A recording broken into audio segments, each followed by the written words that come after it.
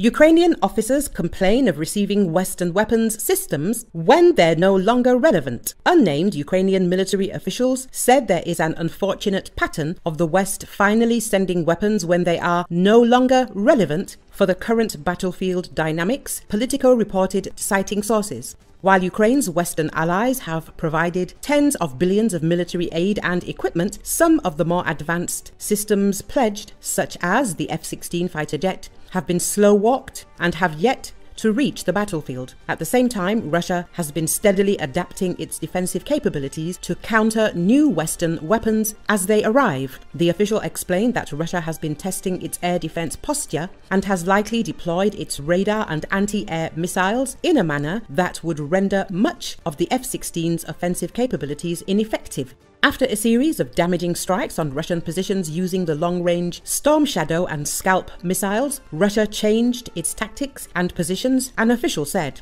Weapons systems become redundant very quickly because they're very quickly countered by the Russians, he said, adding, "The Russians are always studying. They don't give us a second chance, and they're successful in this." The official said that Ukraine also needs more traditional weapons and munitions, such as the more than 1 million artillery shells currently being sourced by the Czech-led initiative. Elsewhere, the officials said domestic Ukrainian politics have contributed to the unfavorable battlefield situation. All of these issues are present against the backdrop of a nearly 6-month delay in military assistance from the US.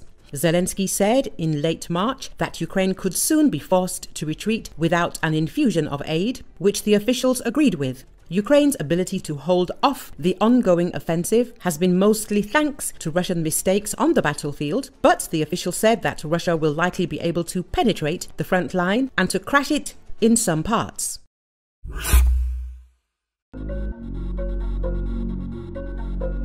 Ukraine's security service and main directorate of intelligence under the defense ministry were behind the attack on Russian Nizhnekamsk oil refinery in Tatarstan on Tuesday morning, Ukrainian media reported, with reference to unnamed sources within the intelligence department.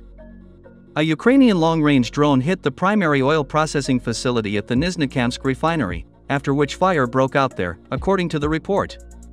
The capacity of this processing unit is 8 million tons of oil, which amounts to 2.6% of the total annual refining of the Russian Federation per year.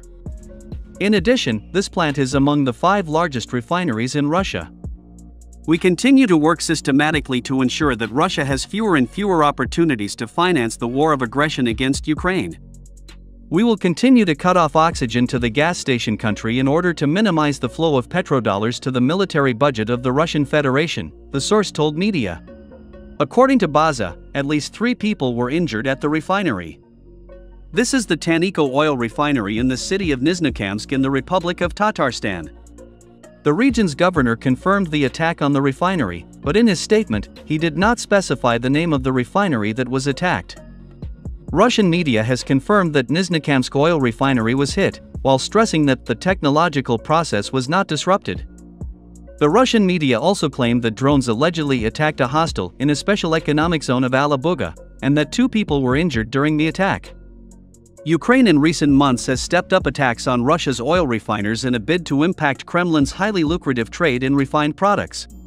Kiev believes its drone attacks on Russia, the world's second-largest oil producer, are justified because Ukraine has suffered large-scale damage to its infrastructure from Russian airstrikes since the start of Russia's full-fledged invasion of the country in February 2022.